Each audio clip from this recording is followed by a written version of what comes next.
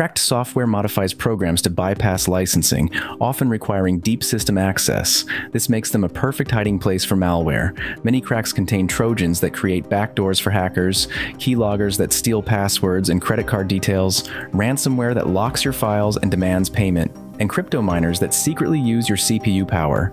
Some cracks disable antivirus protection or trick users into turning off security features, making it harder to detect infections.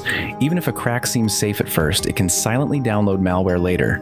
Real-world examples include KMS Pico, which has spread Trojans, Photoshop cracks that contained info-stealing malware, and game cracks that delivered botnets. Even if a crack works, you never really know what's inside.